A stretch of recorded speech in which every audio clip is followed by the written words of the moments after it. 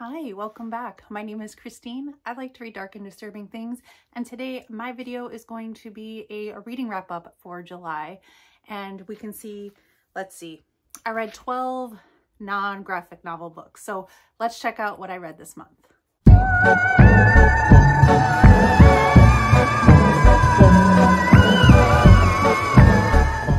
All right, so if you see me looking down, it's because I have my little cheat sheet here in my reading journal where I keep track of everything I read. And I read 12 novels, or novellas, I guess, some of them. And I just wanted to reference this because I feel like some of these were so long ago, even though it was just a few weeks ago. So let's hop right into it. I'm just going to go in the order in which I read everything. And the very first thing I read was Wonder. And this is a book that I read. Thank you to Zach at Shadyside Library. I saw his video about this, which I'm going to link down below because it is really what inspired me to read this book. And after I put this in my TBR that I was going to read this, I had several of you reach out to me and tell me how much you love this book and how much it meant to you or your family. And thank you for doing that. I do really appreciate it. It really made me even get more out of this book. So in case you don't know what this is about, this is a middle grade book that is about a boy named Augie who was born with some facial differences. And because of that, he has not gone to school his whole life. And he's had lots of surgeries. He's had to be in and out of hospitals. So there was a lot going on. And he is going to go to school for the first time. And I'm trying to remember, I think it's 5th grade that he's going into. So he's going into school for the first time, and it's just about dealing with, first of all, going to school for the first time in 5th grade has got to be rough. I can only imagine. And then to do this when you're when you look different,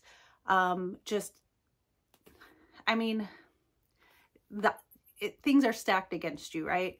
So it's really just about this boy and his family, and just what they go through and how they learn to adapt and live life and have a good time. So what I really loved about this book was that most of it was from Augie's perspective, but then it started going from other people in his life's perspectives, not his parents, but like his friends and his sister. And I especially like to read from his sister's point of view, because there's a lot that she has to deal with being the sibling of someone that looks different and has had all these medical complications. She's very protective of him, and she's had to learn how to kind of be, I guess, second fiddle to her brother because his needs come first. And she understands that and she accepts that, but it's just a perspective that I think that I would not have thought about. So I would have thought about Augie's perspective, and you don't realize how much that can affect having any kind of physical or medical difference that, you know, requires some extra attention, how that can actually affect the siblings as well. Like, I would think of it from a parent's point of view. I would think of it from that person's point of view.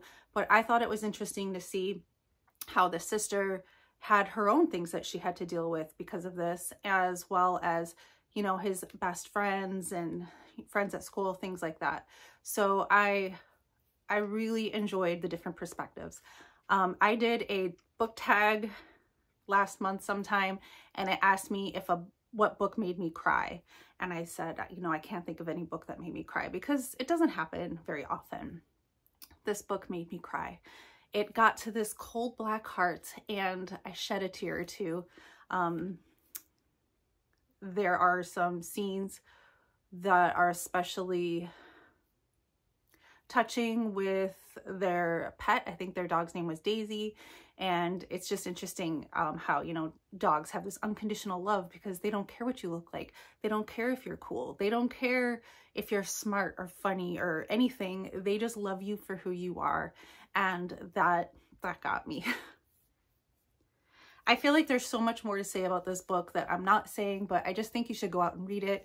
Everyone should read this book. I asked my son because he just finished 6th grade. So I asked him if he read this book in school, and he did say that yes, in grade school. maybe around 4th grade, he thought. They all read it together as a class. And I think it's just so important. It's about acceptance. It's about so much. Just go read the book, please. Everyone should be required in life to read that book. Oh yeah, I gave it 5 stars. The next couple books I did already talk about in my Summerween vlog. So I'm going to link that down below, and I'm just going to briefly talk about them because I did already discuss them and no one wants to hear about them again. So one of them that I read was The Last Word by Taylor Adams. This is a thriller about a person who writes a 1-star review on a book, and the author ends up replying to that 1-star review, telling them that they need to take it down. And things get a little crazy from there. And it was a fast, fun time, as most thrillers are. I don't read a ton of thrillers, but I quite like this one. I gave it 4 out of 5 stars. I then read Queen of Teeth by Haley Piper for Katrina Brown's book club. It was her first book read for her book club, and it was a good one. This is a bizarre novella about a woman who finds that she's got teeth in her vagina, as well as some tentacle action. So it is very sci-fi. It was very bizarre, and it was fun. I gave that 4 out of 5 stars. And the last one I read during that Summerween was Until Summer Comes Around. I gave that 2.5 out of 5 stars, so I'm not even going to get into it. Again, you could just see my video if you would like to know more. During that time period, I also listened to a book, and this is all of Crystal's fault, at Crystal over at Fiber Artsy. She was talking about how she really liked the book True Grit, and something she said about it just made me want to read it. Look, if you ever ask me if there is a genre of books that I have zero interest in, none at all, it would be Westerns. I've never cared about the movies. I just don't care. And something about that time period, none of it really interests me. But something she said, I was like, it's on Scribd. I'll give it a listen. And I freaking loved that book. This is a book about a young woman named Maddie, and she's just a spitfire of a girl. And really what I love about the book is this character, Maddie. She is on a quest, if you will, to find the person who killed her father. She knows who it is. She sees that, look, these sheriffs aren't doing anything about it. People don't seem to care enough about it. I'm going to get things done because that's the way it should be. This needs to be taken care of. And if you're not going to do it, I'm going to do it. I think she's only like 14 years old, but man, she just, oh, I love her. So she gathers the people that she needs to travel with. She weasels her way into making people do what she wants. She's very stubborn, and she just doesn't quit. Like, that's the thing, is she just doesn't quit. She is not going to give up, and I absolutely loved it. She gave me a very much the same type of vibes as Scout from To Kill a Mockingbird, which is one of my favorite characters. And I mean, she was a bit different, but she still just has that, she has this innocence about her, but she also, so she's able to look at the world very black and white and see it for what it is, but she's also very stubborn, and she's just not a quitter, and I love her. I gave this book 4 out of 5 stars, and I really just had such a good time, and it surprised the heck out of me. Oh, there was one more book that I did read during Summerween, and that was Cameron Chaney's AutumnCrow. This is a set of short stories, which I'm usually not a huge fan of short stories, but I highly recommend this collection if you want to get into the spooky mood, if you want to get into the fall Halloween vibes and just be ready for it. Like, I know some of us are ready all the time, but this was just a fun collection of stories. I really love the setting of AutumnCrow, like the whole, just the town. I would really love to visit a town like this. You know how you see in like Hocus Pocus or in any kind of Halloween movie where the town is just like all out fall. They've got little carnivals going on. They're like all in on the fall Halloween spirit, and the whole town's in on it, and it just looks like such a cozy place with all the trees turning color. But that's not how it is in real life. Or if there is a place like that that exists, I would love to go there. Just, you know, where they've got stands of apple drinks and pumpkin drinks, and just, why can we not make that happen? It happens in books all the time, and it happens in movies. So obviously we want this as a collection of people. Can we come together and just make this happen? Please. Thank you. Anyway, I highly recommend these short stories, and look at the cover. I mean, the cover is perfection. I love it. There is a part 2. I think it's not out yet. I thought it was, but it's not. I think it's called AutumnCrow High. I'm sure someone will correct me if I'm wrong, but I cannot wait to get my hands on that. Next up, I read Maeve Fly, and this has been on my radar for like the past month because a lot of people that I watch on BookTube have read this and love this book, and I was very excited to get to it. So a lot of people said that this had American Psycho vibes, only from a female perspective, and I was not too sure how I felt about that because I haven't read American Psycho, but I have seen the movie. I saw it, I mean, it's probably 10 years ago, but I didn't love it. I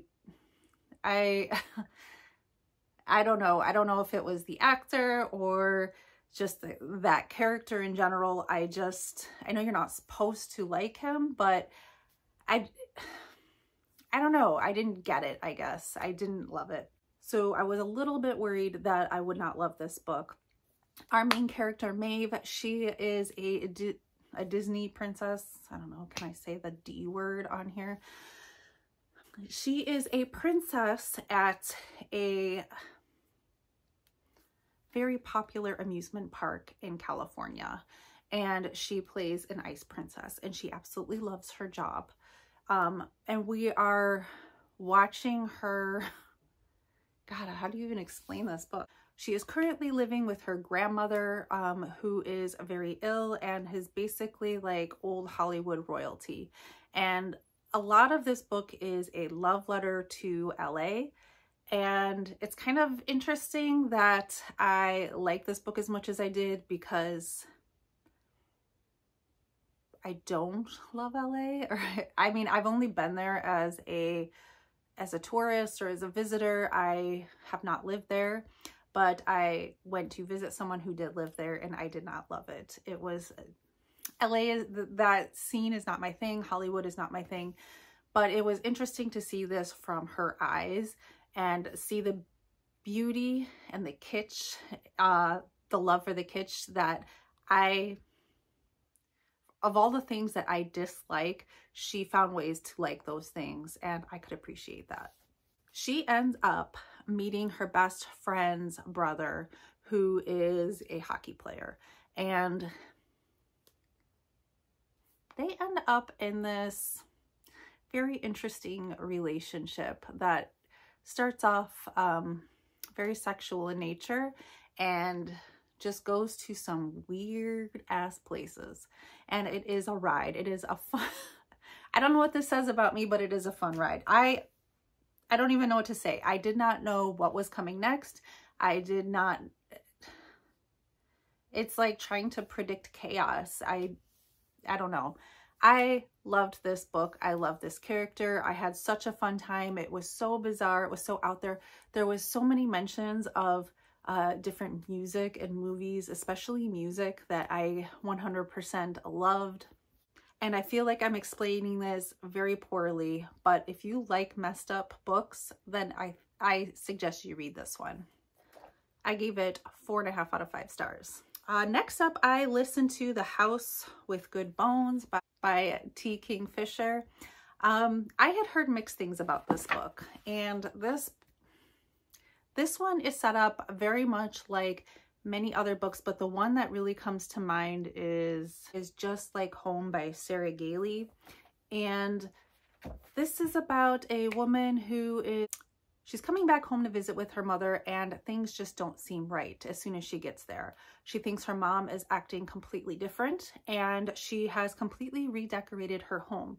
So this house that used to belong to her grandmother, who passed away like 20 years ago, was left to her mom, who has lived there ever since. And her mom had like repainted everything and redecorated it the way that she would like it. But since our main character has left and come back, she sees that her mom has like repainted it back into all of the neutral colors that it used to be when her grandmother owned the house, as well as hanging up certain portraits that she knew her mom really disliked. So she's like, why would she hang that back up? That picture is awful. We both hate it, but grandma liked it. And her mom is just not acting herself at all. To me, it seemed very clear what was going on from the start. And I felt like I spent a good chunk of this book just waiting for our main character to get there, to accept it, because she has a very scientific mind. She is, I'm forgetting the word for it, but she studies insects and basically like will be present on dig sites and can determine what happened in the past based on the bugs that she's finding in the soil, or like the remains of bugs that she's finding in the soil. So there is a lot, and I mean a lot of talk about insects and bugs in general, as well as flowers. And I don't know, I just wasn't super into it. I didn't really care. It felt like it was focused on that a little more than it needed to be. But because our character is a scientist, she does not believe in any kind of paranormal activity, and it takes her a very long time to come to terms with what is probably happening in this home. And to me, that was kind of a boring ride. There was a scene at the end that I really enjoyed. I don't really want to mention exactly what it is because I don't want to, you know, spoil anything, but it has to do with roses, and I really enjoyed that imagery of what was going on. But beyond that, I was kind of bored. There was a lot of humor put into this that kept making me think like, this is something my mom or grandma would think is funny. Like, I appreciate that they were trying to give this character kind of a humorous, lighter tone to their voice, but there was just a lot of jokes that were like, that's a mom joke. That's a grandma. I bet my grandma would find this funny. And I don't know, it didn't vibe with my sense of humor, I guess. And for that reason, other than like a scene towards the end that I really enjoyed, I was bored with this book. It just didn't work for me, and I gave it 3 out of 5 stars. Okay, next I read Slasher Witch at the Water Park, which is available on KU for free. I saw the title and I thought, yes, we have a slasher, we have a witch, we have a water park in the summertime. Perfect read. And this book gives you exactly what it says it's going to give you. It gives you a slasher witch and a water park. And this starts off with a bog witch who is woken up because there's a water park that's been built kind of over like her swampland. They're still behind the fence. They're still part of her swamp. And she is awoken from, like, she's been asleep or sleeping in the swamp for decades. And she gets woken up and she's like, oh, hey, what is this? What is this place? I see all these tubes in the sky and there's lots of people everywhere. So she heads out into the water park and she starts drinking some frozen lemonades. And she's like, this is delicious. I like this. She's, you know, just doing her summer thing. And they kick her out because, well, I guess she didn't pay to come in and she looks like a swamp witch. So she's like, that was rude. She gets back in there and just causes total chaos. People dying left and right. She makes it so that all of the things come to life. So like the water slides, all of like the octopus character and the frog characters that they have like in the kitty area, they all come to life and they are hell-bent on revenge for this witch. She just wants to go drink margaritas and get her drink on. And people are being so rude. So while all this craziness is going on, she's just drinking, going through the gift shop. She gets herself a cute little octopus stuffed animal, and they're just hanging out, having a fun day, and people all around them are just dying. So if that sounds like your kind of thing, I highly recommend this book. I gave it 3 out of 5 stars. I had a fun time, but you know, I can't take it too seriously. But I would like to see Zelda the Witch and other little, maybe like a roller rink or any other kind of fun, a bowling alley. I'd like to see her in all these places, just causing problems, getting drunk. And then I was doing the Christmas Evil in July readathon, and Krampus kind of took over and had a bingo board of his own, which I'll put up here. Now, it seems like Krampus was able to take over my Kindle because he put a book on there that I was not able to close out of at all. Like, I could not go to my library. I couldn't do anything but see this book on there. So I was like, I guess I have to read this. Maybe if I read this, Krampus will let me access the rest of my Kindle again. And so he put this book called Paddled by Krampus. Look, I'm not a big smut reader, but you put something like Paddled by Krampus, I don't even know what to say. I had like a morbid curiosity of what was going to happen in this book. So this is a very quick read. I want to say it was like under 70 pages or something. And the title tells you exactly what you're going to get. We have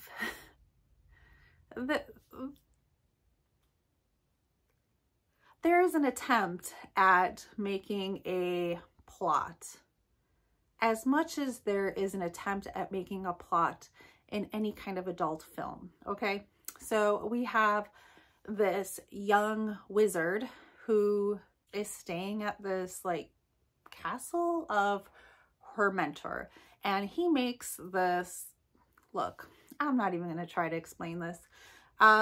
This is a story about getting spanked by Krampus. That's it. It's a sexual story about getting spanked by Krampus. So if spanking is your thing, you might be into this. Spanking's not really my thing, but I didn't hate it. I don't know what that says about me. It was just interesting enough and short enough that I read it. Anywho, once I read it, I was able to access the rest of my Kindle. So you better watch out, because Krampus is watching, even in July. All right, I'm down to my last 2 reads. I'm sorry, this is probably getting really long.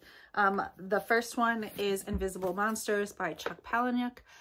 This was Amy Noel's book pick for her book club for July. And I have not read a Chuck Palahniuk book. I can't say his name. I mean, I have not read one of his books in many, many years. I've read Fight Club and I've read Haunted, and I know that there were some other ones I read, but I don't really remember them, which I don't know what that says. He just writes weird shit, basically. And this is no exception. This is about a young woman who was a supermodel, and she gets in this horrible accident where her jaw is shot off. So she has like no jaw at all. Just kind of has her tongue flapping around. So there's a lot of body horror in this.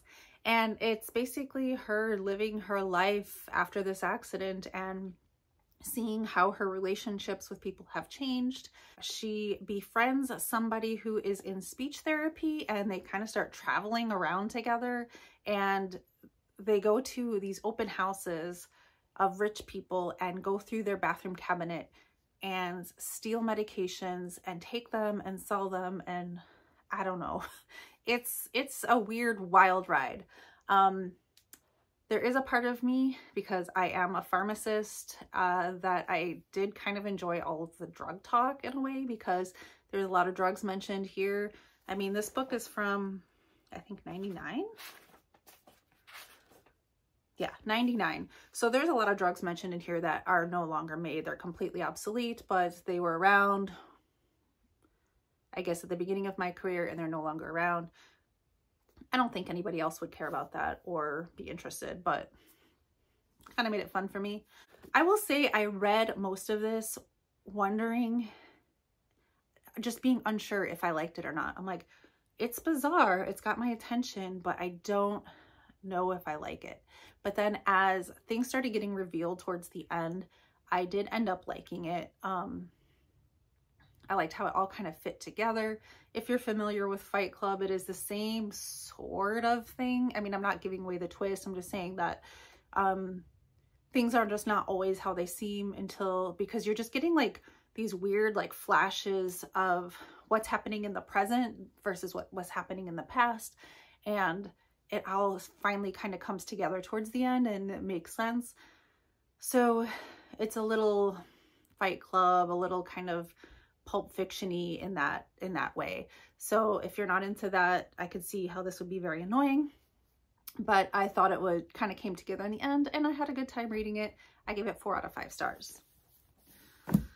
And the last book I read took me forever. It was Battle Royale. I mean, this is a pretty chunky book, okay? So this has been sitting on my shelf for a while. It was on my list of 23 to read in 2023. The premise to me was very interesting. It was about basically the Japanese government will take a high school class, I think grade 9, and randomly take a class and put them on an island and make them fight to the death. I'm gonna put this down because it's heavy. So I found that premise very interesting. They are all given a bag of supplies, like a small bag of supplies that has food and water, and then a random weapon. And the weapon could be anywhere from like a gun or a fork.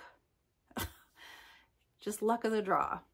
So I was really invested in this book at the beginning, and then I got to the middle part, and for me it kind of dragged on a little too long. Like, I feel like you could cut out 100 to 150 pages out of this in the middle and we would be just fine. And I'm not opposed to reading longer books, especially if there is a lot of like character development going on. But for me, our characters spend a long time, like way too long, just worrying about what other people are doing on this island. They're like, so-and-so, do you think she's a fighter, or do you think that she is going to try to fight against this game? I bet she's not playing the game. And it just went on for so long, and I didn't care because there's 40 students. So I think that there's just so many people, and a lot of their names, because, you know, I'm American, these are names that are not familiar to me, but a lot of the names also sounded, some of the characters' names were like they either had the same last name or they had very similar names, and it was kind of hard to keep track of them all. The book does a pretty good job at like reminding you who's who if they're important enough. Obviously, all 40 people can't be super important to the reader, but there was just a lot of people to go through. So I feel like if we would have just cut some of those characters out, or just cared a little bit less about what they were thinking about other people, I would have been a little bit more invested. However, the end really brought it, I thought. And I mean, there's a lot of great action scenes in this book. And I would say that the end got me. I really liked the end of this book. So I was glad that it came together the way it did. So if you took out the middle part, this would have been probably a 5-star read for me, but I'm giving this 4 out of 5 stars.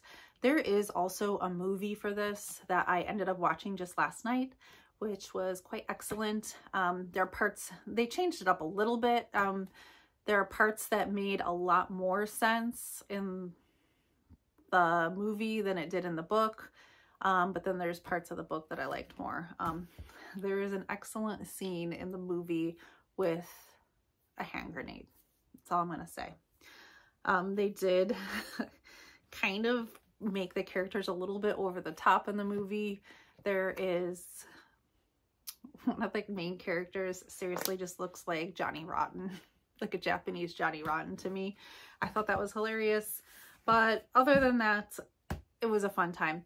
I think what kind of took a little wind out of the sails of this book was that if you've already read things like Hunger Games or watched Squid Game, you've already kind of experienced a lot of the, you're already over the shock of the setup for this book. And I know that this book came first, like it was the original. I just didn't read it first. So the shock of the whole setup is just not, it doesn't hit as hard when you've already kind of seen and read things like that. Whew, that was a lot of talking about books. So if you are still hanging in there with me, thank you very much for listening to me babble. I will break this up so that people can skip ahead to whatever book they want to hear about. And, oh, what was my favorite book of the month? It was not the book I rated 5 stars, which was Wonder. Even though that is an excellent book, my favorite book of the month was Maeve Fly. I can't wait to see what else this author can put out because I really love this book. I actually listened to it, and before I was even done listening to it, I went out and bought a physical copy of the book because, well, first of all, the cover is stunning. But I want to reread it again. I'd like to try to catch all of the books, and there's a lot of books and a lot of music that is referenced in the book, so I'd like to kind of probably tab those. So if you have made it this far, leave me an eyeball emoji as like a kind of nod to my favorite book this month. And let me know down below, what was your favorite read of July? Have you read any of the ones that I read? Did you agree or disagree? I'd like to hear your opinions. That is my favorite part about doing this channel, is getting your feedback about the same things that I read, because I like to see it from different perspectives. So thank you so much for watching me ramble on about books. I really do appreciate it. Have a great day and stay spooky.